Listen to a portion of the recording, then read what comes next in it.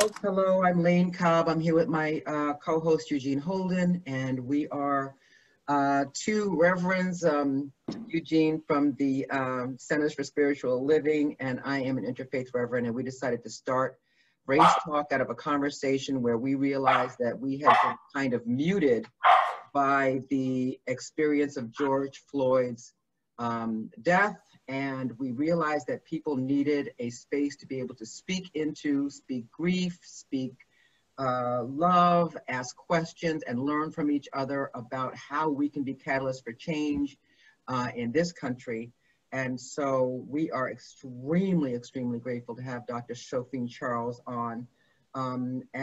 She is currently the chair of the Noble National Education and Training, I'm messing this up, for the National Organization of Black Law Enforcement Executives. And that is the largest association of minority law enforcement leaders focused on policing and public safety. And I am actually going to let Dr. Charles introduce herself, say a little bit about her journey. You have had your fingers in a lot of different pots, but always about empowerment and creating change.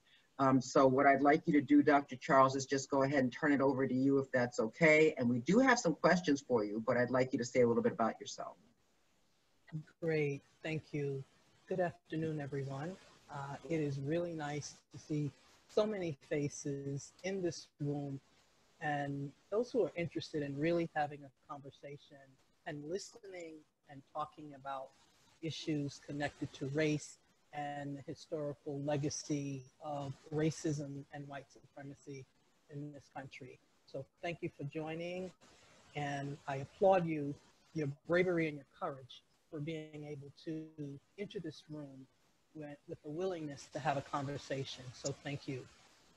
As Reverend Cobbs mentioned, I'm Dr. Sophine Charles. I have a footprint in several different disciplines. One being, I'm a retired New York City police officer. I'm an adjunct professor at John Jay College of Criminal Justice, and I teach in the Police Executive Leadership Program. And I am also a child welfare advocate. I do an enormous amount of advocacy in the state of New York for agencies that are involved in providing foster care, juvenile justice, residential care, and prevention services to children and family that are involved in the family court or child welfare system.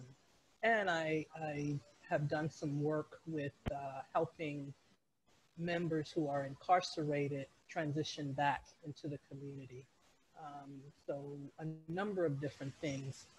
All of that is anchored on a race platform, meaning that I have a lens applied to all of those disciplines as we take a look at racism and the legacy as to how it permeates every institution and every area of our society.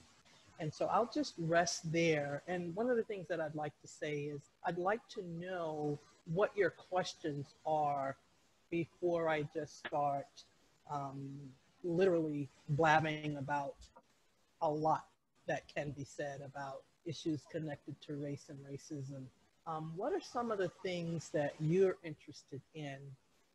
I'd like to know that, but prior to getting to those questions, I'm looking at every face on the screen.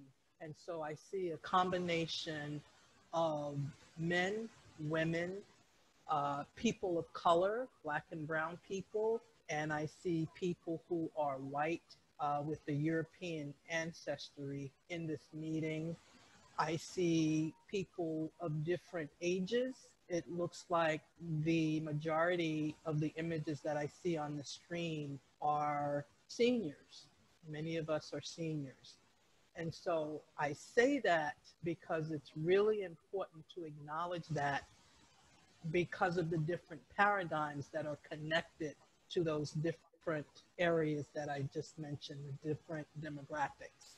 And so we see the world and understand the world also from our paradigm, our worldview, And so having said that, I'm open to hearing what your questions are, and I will circle back to the paradigm issue.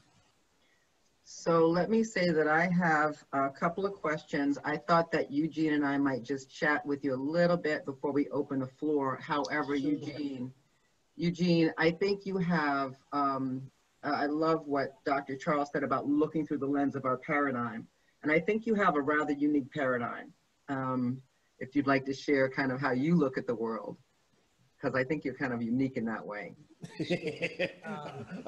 Okay. Well, what I wanted to, instead of doing, if you don't mind, because Dr. Charles was asking for some questions, and there is a question that I have, because I do have a pretty, my paradigm, everybody has a different way of looking at life and looking through these lenses.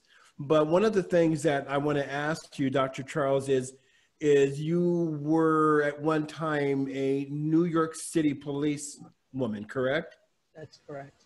What guided you? What inspired you? Because that's a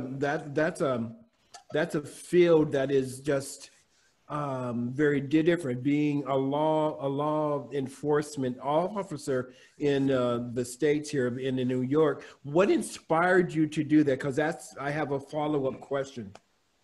Sure. Well, let me just say that my parents inspired me to get a job. When I graduated from high school, I was offered an athletic scholarship to attend Yale University.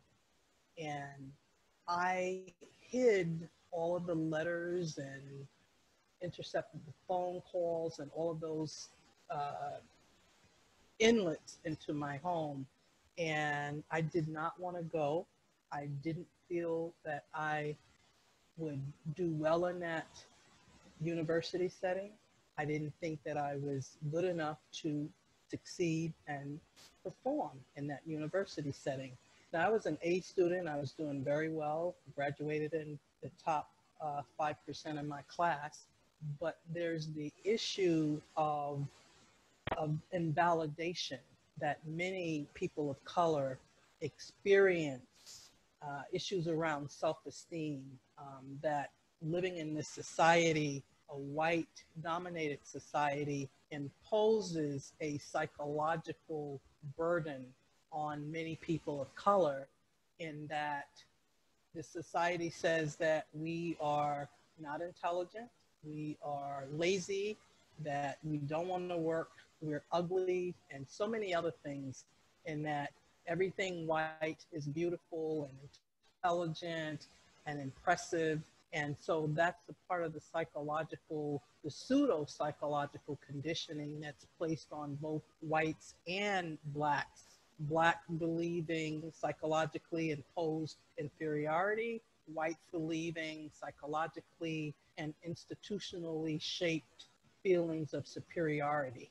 And so I didn't feel that I was good enough. And when my parents found out that I had bypassed an opportunity for a free scholarship, I was presented with, you will work and you will go to school full time. So my first job was in the New York City Police Department as an administrative assistant. And while in that environment, the officers encouraged me to take the exam to become an officer. And I still couldn't believe that I, ate the whole thing. But that's how I became a New York City police officer. And certainly my parents were not happy. They were okay with the administrative aid piece, but not at all with the police officer. And you were a police officer for how long? 18 years. Okay. So then what led you to go from that to what you're doing now? Well, while I was a police officer, I needed to understand what I was seeing, what I was experiencing on patrol, both internally within the department and externally outside of the department. So internally, as a Black female, I was confronted with all of the discriminatory acts that a person of color and a woman in a male-dominated white environment would be confronted with. And those things could be everything from getting the worst assignments to being denied access to some of the better assignments, and so a number of things. Getting the longer end of the disciplinary stick when it comes to internal compliance. And then outside, just a quick example, the very first arrest that I made as a New York City police officer, I pulled over a car with the white male driver, but I pulled him over because the plates were, I thought it was a stolen car. I ran the plates and they came back stolen. It turns out the car was not stolen, but the plates were stolen. And that's still a misdemeanor offense in New York. So I arrested this white male driver in Crown Heights area of Brooklyn. And when I went into the station house, my white lieutenant said to me, "Charles, of all the people that you could arrest, how did you manage to find a white guy to arrest?" And so now I was floored because I was very happy that I had gotten, it's, when you get your first arrest, it's a big deal. And I came in, I was very happy, and my lieutenant, I was met with that. And so, so I needed to be able to understand that. That's an example of the internal piece of dealing with racism. The next arrest I made, I'm on a foot patrol in Brooklyn. I have my lunch hour and I walk into the Chinese restaurant to pick up my meal. I get my meal and I'm walking out, and there is a black couple had just come in. It's a Friday. They both had been drinking. They're going to order food, but they're arguing. And right in front of me, the male punches his partner in the face. She's bleeding. She falls on the floor. I go over, of course, now it's right in front of me. So that's an assault right in front of me. So I go to make an arrest. I get one cuff on the gentleman, and the woman gets up off the floor and jumps on my back. And so now they are both, I'm in a struggle with both of them. So I call for assistance, and the cavalry comes. Everybody, officer needs assistance. That's the word, where everybody comes running. And the way my partners, I was so ashamed and so upset that I called because they beat the living daylights out of this couple, really beat this couple. And I'm horrified. This is only my second arrest. I'm a rookie. I'm horrified, but I'm watching the cavalry.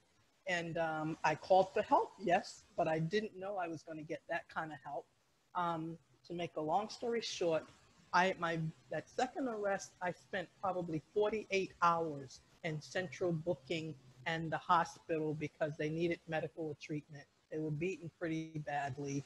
And so those are the things that caused me to want to better understand what I was experiencing internally, externally, and I hence ended up going into a PhD program in counseling psychology. And it was an intervention for myself so I could better understand what I was experiencing. Wow, that's great. That's great. Thank you.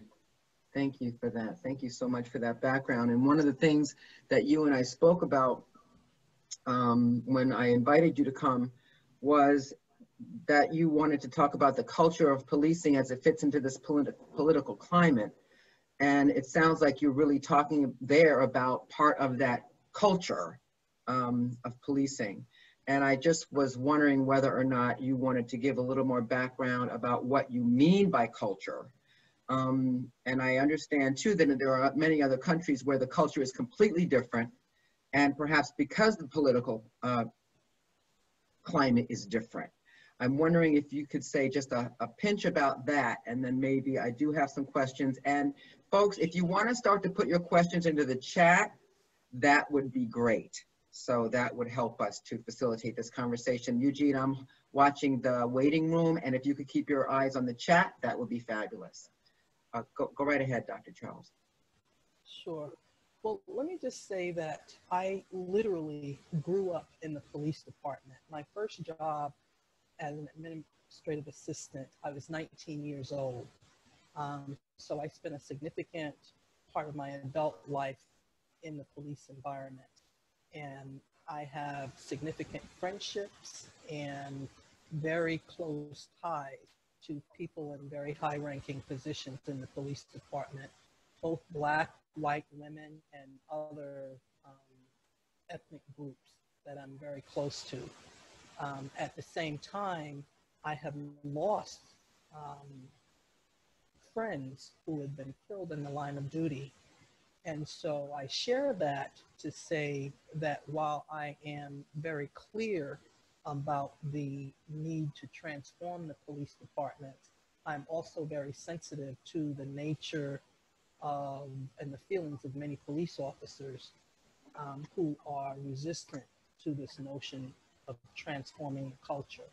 And in order to talk about the culture of policing, it's important to know something about the history of policing.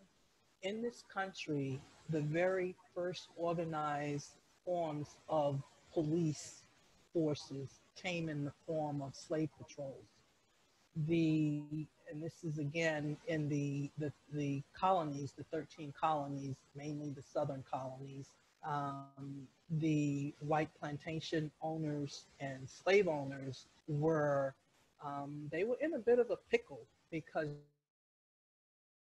they needed as many slaves as they could to work the plantation, be involved with agriculture, and they brought so many over that the slaves at one point outnumbered the white plantation owners. And so they were trying to come up with some solution to protect themselves from uprisings and the threat of being the minority in that environment trying to enslave the majority created problems, and Africans resisted along the way, every step of the way. And so the slave owners organized slave patrols and mandated white women, men, everyone to stop, question, and interfere in any unattended slaves and to question them. And it was a law that all whites were mandated to do that, whether they wanted to or not. And so policing starts with putting a focus on Africans that had no citizenship and no authority to exist outside of the plantation. And so moving forward, a lot of our police forces going into Reconstruction, many of the ordinances that were put in place, the laws, were about controlling now this free slave Black population. And so police were, the culture of police is mainly with certainly law and order, but also controlling the Black population. In the Northeast, the history of policing is framed in the context of, and most police academies and universities teach Sir Robert Peel as being the modern father of policing, modern policing, but we're looking at the 1850s on the Northeast coast. That's the timeline in which we begin to think about policing. Yet it started in the 1600s in the South as slave patrols. So that sort of frames the foundation of the culture. We are also looking at the economics of policing. Police officers make their money by making arrests, writing summonses, doing overtime. And that's one of the things that's never really talked about. There's an economy that is connected to policing, certainly on the personal level, where officers pay their mortgages and take care of their homes and cars and their children based on how much that check is. And I can actually recall in New York City, October was the month that you made your arrest and overtime so you could have a very healthy check in December. And so it was not uncommon to have an officer come in with a young Black person and say, this is the bike that I'm going to buy my kid. This is my wife's ring, or what have you. And so there was, you know, some tangible attachments, monetary attachments. And so that's one part of the culture that we're not talking about at all, and that's very important. I made my money on making arrests. And so there is this sort of, I don't know how much you know about Ferguson, but the economy of Ferguson was actually based on the civil enforcement, mainly against the African-American community in Ferguson. And that's how the police officers and the city administrators would actually say to the police chief, we need to get some more revenue in order to keep certain city structures in place. So there's that part. And then I have to also say that there's the male-dominated part in that culture, where you get a group of men together, and regardless of the age, there is this boys will be boys aspect, and they play. An example is, I can remember being on the rooftop of a push-in robbery with several other officers in New York, and we were on the rooftop because we wanted to make sure that the suspects didn't come out of the window, go up the fire escape and across the roof. So we're there, and it's very serious, gunpoint, family being held, 2 floors below. This is an 8-story building, and a group of the cops are playing and horsing around, you know, and I was a senior officer, and I said, just stop. And one of the officers turned out was involved in the Sean Bell shooting and killing in Brooklyn. This was the young man who, on his the evening of his wedding, was shot and killed by white police officers. And so that's a part of the culture. And then you've got the police unions that protect there's the culture of silence. So when there is wrongdoing or criminal behavior, instead of intervening, there is this aspect of the blue wall of silence that operates. Now, is that everybody within the police department, every police officer? Absolutely not. The issue is that, you know, they talk about the rotten apples and only the small element. But when that element is the most powerful, and culturally those who are not involved remain silent, then they're all complicit, whether you are involved or not involved. So that's a part of the implicit culture that operates as well. And then you've got the politicians. Let's not forget the politicians, the law and order folks who want to make sure that they scare the hell out of white people and let them know that if you don't vote for me, I'm the law and order guy, you know, you and your family, you're just going to be at risk, and the natives and the black and brown people are just going to overtake you, and you're just going to be left unprotected. And so all of those factors play into this. And then on the legislation side, we've got how the laws are passed. For example, powdered cocaine and crack cocaine. The penalties associated with the two are very different. Right.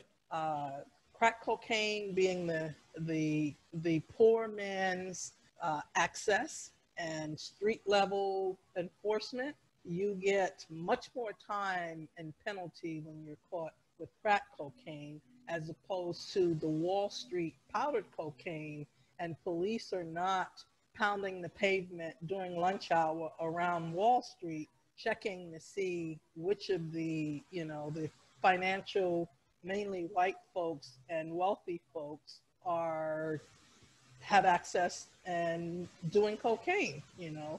So there's so many factors that play into the culture. Thank you. Dr. Charles, along that line, Sarah has a great question. Sarah, if you want to unmute yourself. Okay, my question, Dr. Charles, was what type of reforms do you advocate that would balance the need to get away from this culture of violence, but also protect the legitimate interests of the police officers? But also, I was absolutely gobsmacked when you said that police officers' pay depends on the number of arrests. Did I hear that correctly? So I have the main question and then I have that little one. Is that really true?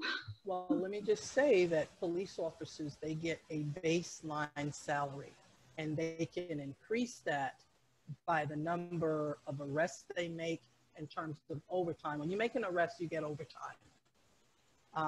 And so it comes with that. In fact, there's what is called red light overtime, meaning that you can get a full 8-hour shift of overtime just writing red light summonses. So think about some of the motivation around having a quota. You have to bring, you know, you make a certain number. If you get the red light overtime, there's an expectation that you're going to bring in a certain number of red light summonses. So to be very clear, Ms. Sarah, that no, there's a baseline salary, and in some departments that baseline is very low, $35,000, $40,000. If you work in Suffolk County, Long Island, New York, that baseline might be $90,000. So it depends. I'm sorry, I lost track of the first. I think you asked. Oh, the question was what type of reforms do you recommend that would balance the problem of police violence and what we've seen recently with the legitimate need to protect the interests of the police and their ability to do their job? Excellent question. The first thing is to remember that all activities or actions do not necessarily need to be criminalized. And the one is, if you can remember, the war on drugs. We had a federal administration, several of them, that criminalized marijuana. Marijuana was not always criminalized, and in certain states right now it's legal. So there are certain things that do not need to be criminalized. That's one thing. The other, for example, in New York City, New York City is under a federal review and monitoring because of the number of stop, question, and frisk activities, unlawful, unconstitutional stops.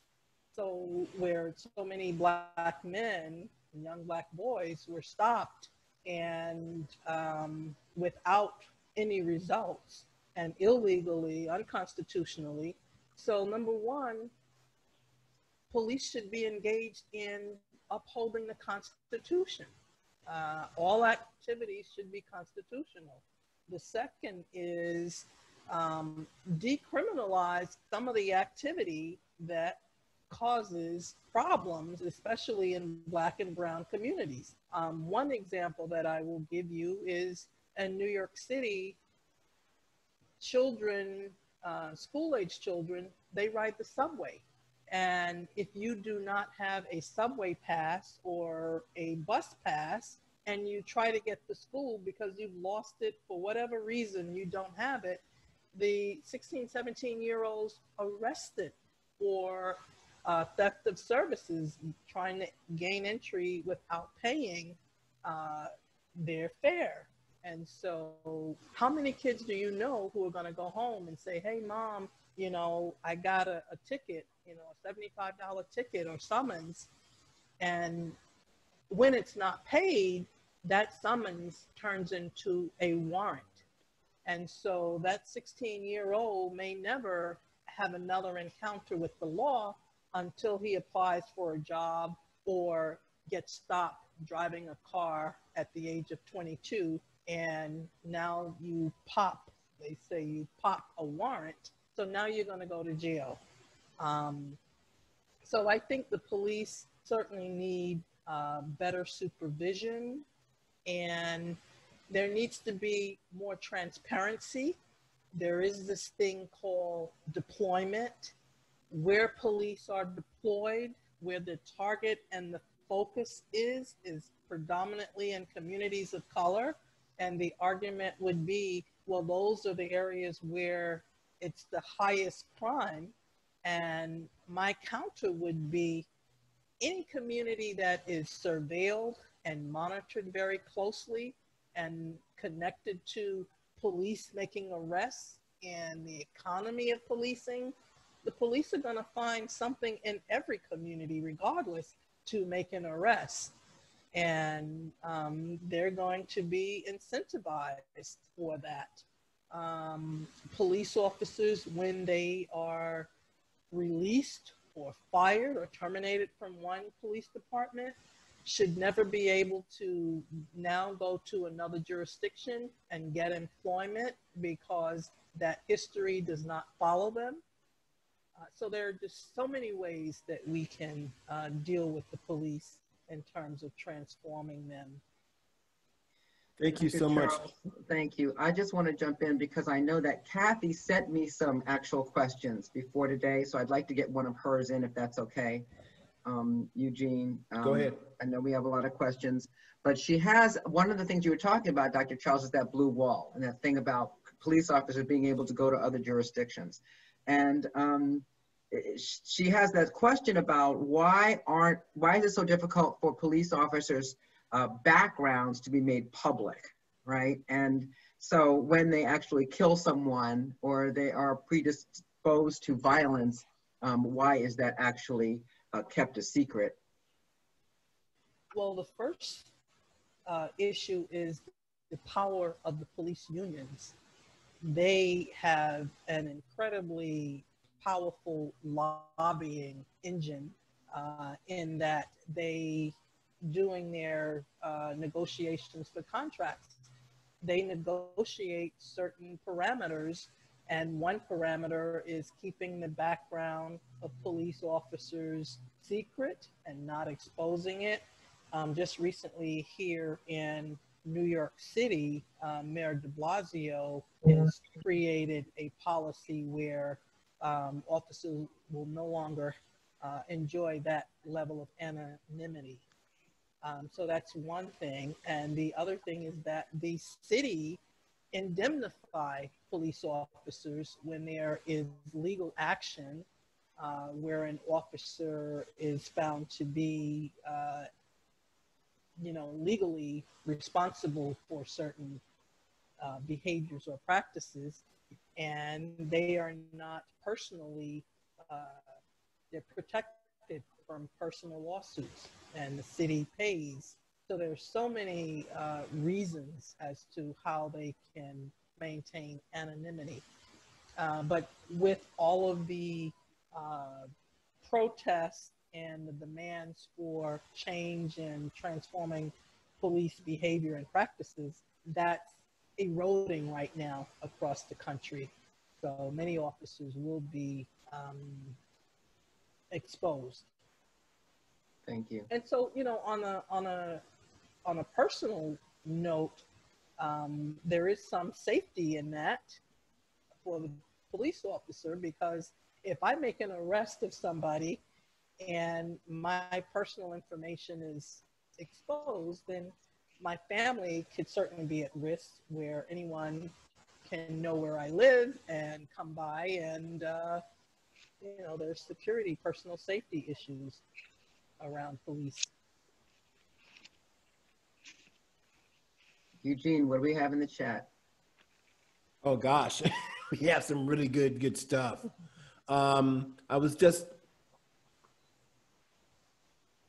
This is from Joe. Joe's, you know what, Joe? Why don't you come off of mute and you do that?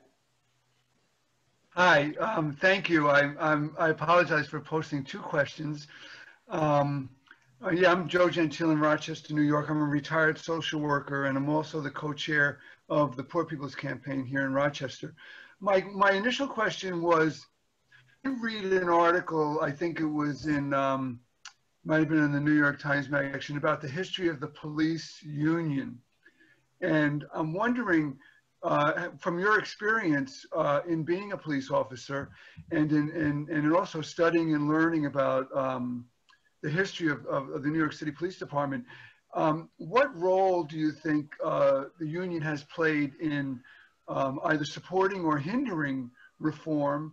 And do you have any thoughts or recommendations going forward as far as the union's role in policing?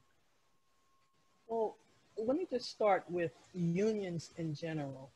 Unions in general have been an incredibly powerful tool for poor working class people in order to get benefits and access resources that they would never have been able to accomplish individually in dealing with employers and the corporations that want to keep all the profits for themselves. And so, but that's just a blanket statement in terms of how useful the unions have been in helping poor Americans access middle class. So putting that aside, the other part is that the unions were not designed and set up to protect employees when they have been involved in criminal or fatal activity as it relates to them doing their job. And so there's a very interesting dilemma there for unions. Now we move into the police part of unions, keeping in mind that union presidents very often are active duty police officers, as in New York City. The union president is a police officer in active duty, still a civil service rank. Layered on top of that, he is the union president. And so a lot of the unions are they're powered by many politicians based on the contributions that they make to the candidates. And so when those candidates become elected, they have a certain amount of protection in dealing with unions. Unions need to be, I think, monitored. There needs to be some sort of a federal oversight as it comes to their policies and practices, and some oversight over benefits that the union get as it relates to protecting police officers, especially when they've been involved in alleged criminal behavior. There needs to be more transparency. In New York City, there's the 48-hour rule. So a police officer who may have been involved in a shooting or a fatality, they get 48 hours before they can be questioned. You know, what suspect do you know that's been involved in any sort of crime get 48 hours before they can be interviewed or questioned. So it's just a very long, very complicated, complex, but certainly there needs to be more access and surveillance and monitoring when it comes to union behavior and practices. Eugene, I think that feeds well into Joseph's question about civilian oversight boards. Can we call on Joseph? Sure, it's me, Jack. Thank you, Elaine. Yeah, my question is this: so civilian review boards or civilian oversight authorities? Does it make any sense? Is there any real value in a civilian oversight board or authority that lacks subpoena power? Because a board that doesn't have subpoena has all the appearance of independence, but at the end of the day, they don't have the ability to undertake investigations independently. In many cases, review boards are dependent on the police department to provide them with the results of an internal investigation. And the board doesn't have the ability to independently question witnesses or talk to additional witnesses. And to me, the purpose of the civilian board is to provide an independent avenue for civilians to raise complaints and not be chilled about making a complaint to the police department that's going to investigate itself. And so to me, having a municipality negotiate with its community and agree to create a civilian review board, but absolutely refrain from agreeing that the board can have subpoena power, leaves the community with a false sense of security. They think they finally got the civilian review board, but it's really hollow, and it doesn't have the ability to truly independently examine what happened and form their own impression from their own witnesses and facts to make a decision that's fair and equitable. So, Mr. Mazak, there isn't anything else I can really add to that. I think that you have framed it very well.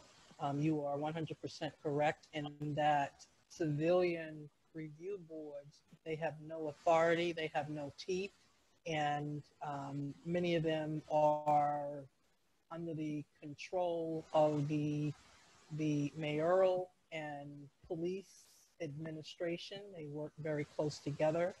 And in New York, the mayor gets a certain number of appointments, the police commissioner gets a certain number of appointments, and whatever that civilian investigative body puts forth, the police commissioner has the final determination as to whether or not to enact those recommendations. And I should also point out that historically, the Kerner Commission in the 1968 that was formed by President Johnson, after all of the 1968 civil rights riots and uprising, the president enacted a commission called the Kerner Commission, and they put forth a number of recommendations, and not one of those recommendations were enforced or applied. And it was after that Kerner Commission that suggestions around creating civilian complaint review boards, some municipalities independently enacted, but there were no federal enforcement of any of the recommendations. And it was the Kerner Commission found that police officers were very often, their behavior and practices became the spark and later the fuel that exacerbated the riots, many of them being referred to as police riots. Robert Russell has a great question to follow up on that. Robert, if you want to take yourself off of mute.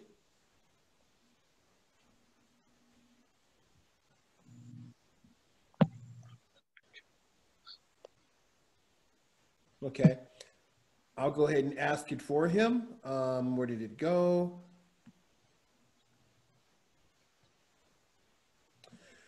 Dr. Charles, what is the attitude of your students towards the Black Lives Matter movement?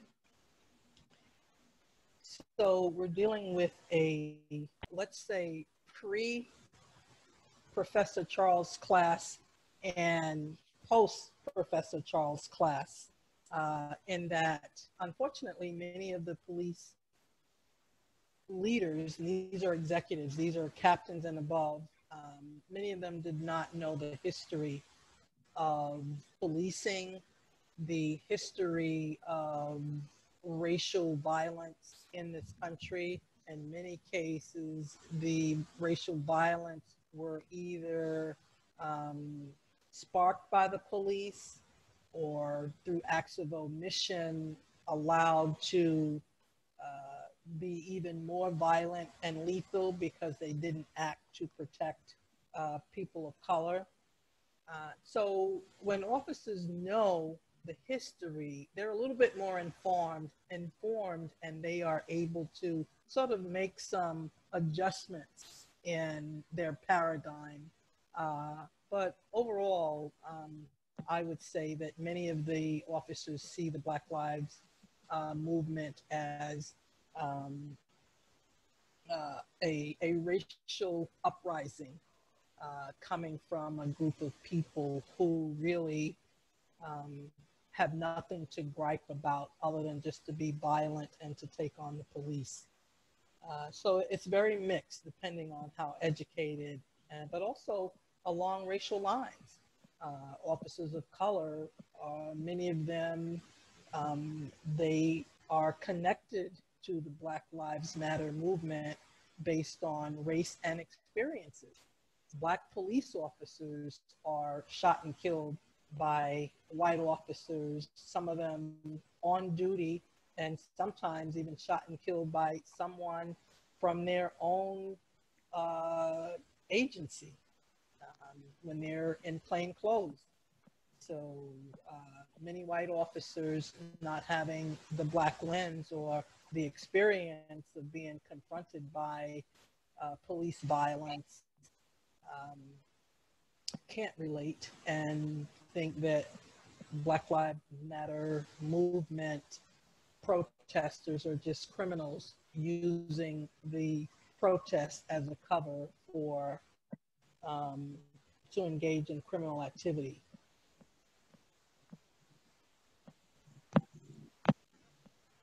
Thank you. Thank you very much. Great questions, Lane. You want to take the first one?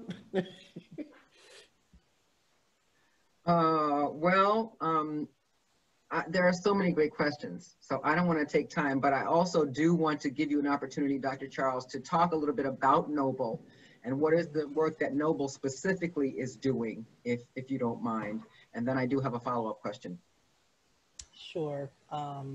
Noble, the National Organization of Black Law Enforcement Executives, formed in 1976 as a result of Black police chiefs seeing a need to organize around putting their voice in the room, putting their voice in legislation, and making sure that the politicians and the legislators understood that there were needs in terms of police reform back then.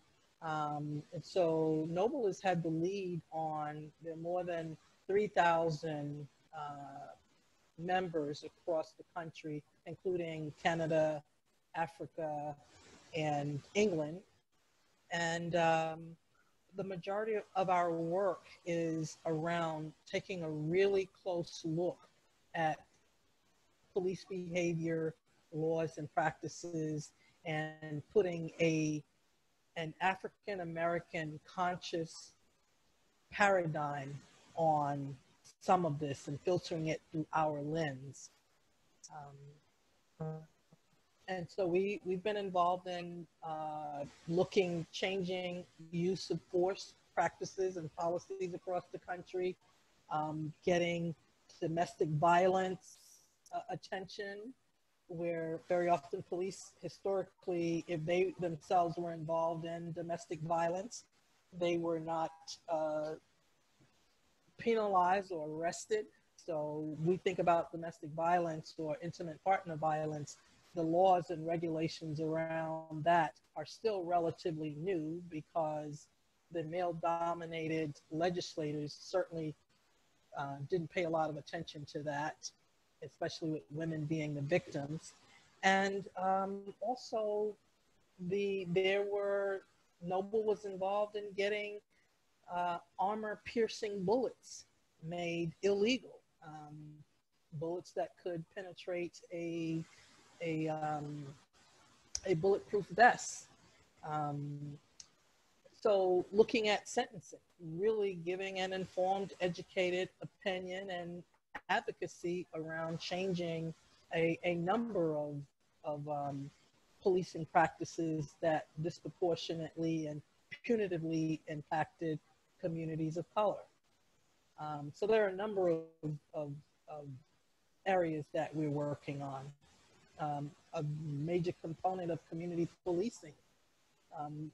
Dr. Lee Brown, former mayor of Houston, is the father of community policing and forcing the police to work in conjunction and in partnership with the community around what the police should be focused on.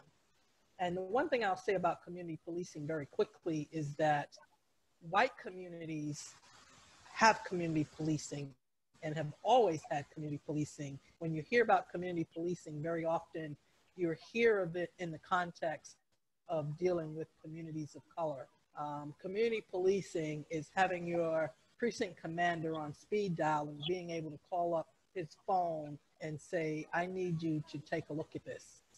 Community policing is when you are pulled over by a police officer and you have proximity to power of that police commander, when you can say to that officer, I'm going to call your commander about this. That's community policing.